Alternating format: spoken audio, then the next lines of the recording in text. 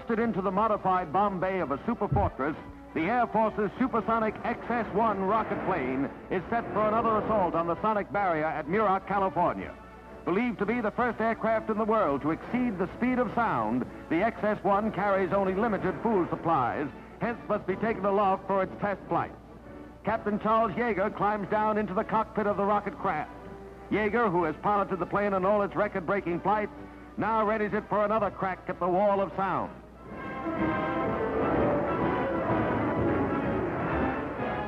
The release mechanism is tripped, and Uncle Sam's ace in the sky drops clear.